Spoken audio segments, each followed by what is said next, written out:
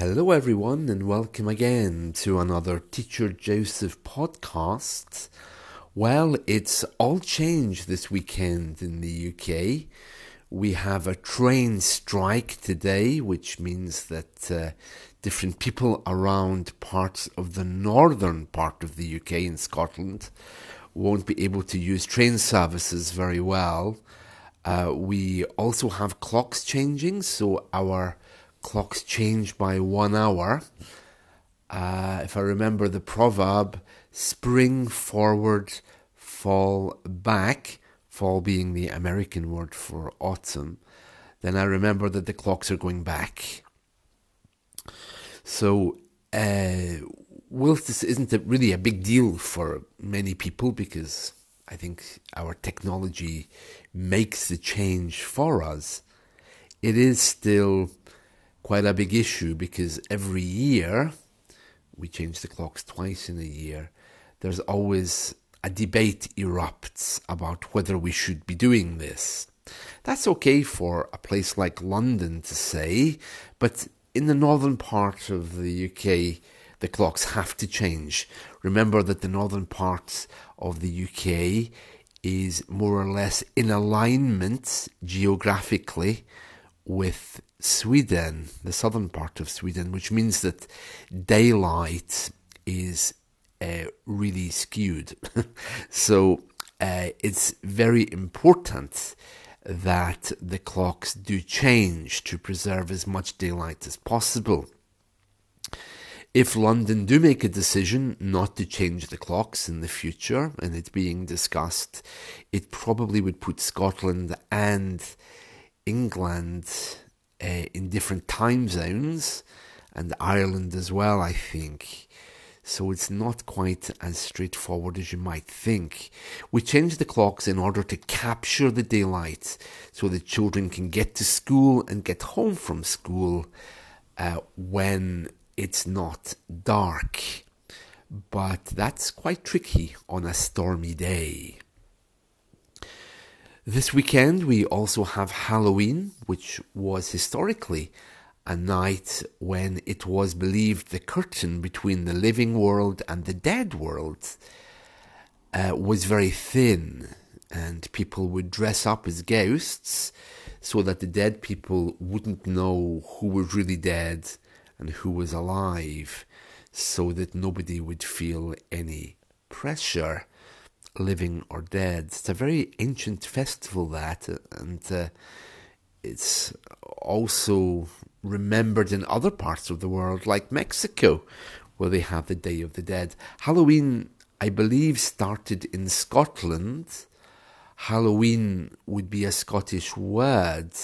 In means eyes in Scottish, and if you ever come to the northern part of the UK, some of the older people still use the Scots dialects. Oh, my een are sore, for example, meaning my eyes are sore. So Halloween would mean All Hallows Eve, the eyes of All Hallows. All Hallows is a religious festival. I have heard other reasons why it's called Halloween as well, but certainly growing up, it was explained to me that Halloween was a Scottish word. So that's coming up this weekend as well. Lots of children running around shouting trick or treat. That's something which Americans started in the 60s and 70s. If you're looking to have some fun on Halloween, I recommend that you watch Charlie Brown. There's I think it's a movie actually of Charlie Brown called The Great Pumpkin. You probably find it on YouTube or on one of your streaming services. And I love that. I always watch that at autumn time because it encapsulates the autumn and everything the autumn stands for.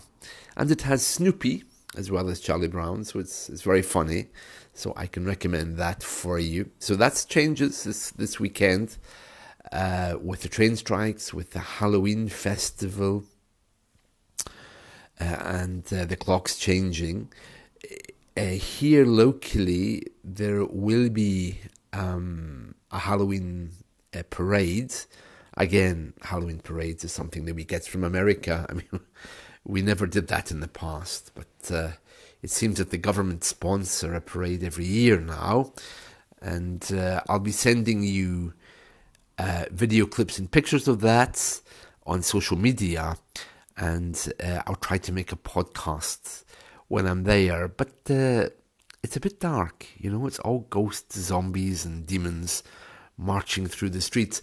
I don't know, maybe it's my age, but I'm a little bit uncomfortable with that. Well, at least it stops the drunk people walking through the streets and drugged up teenagers. And I say that for those of you who really do think that the UK's streets are paved with gold.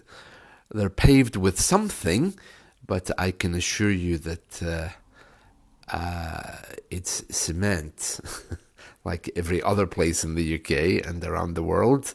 And yeah, we do have a lot of social problems with young people, alcohol, drugs, and these things. So it's very important to stay safe if you come here for a holiday or anywhere else. Be home early. So, yeah, almost certainly do watch or try to watch Charlie Brown and Snoopy with The Great Pumpkin. I'm not sure what that movie is actually called. I think it's called The Great Pumpkin. It's The Great Pumpkin, Charlie Brown. Or it might be called It's Halloween, Charlie Brown. It's something like that. Okay, that's it from me. So I wish you all a wonderful day ahead. And let's talk again soon.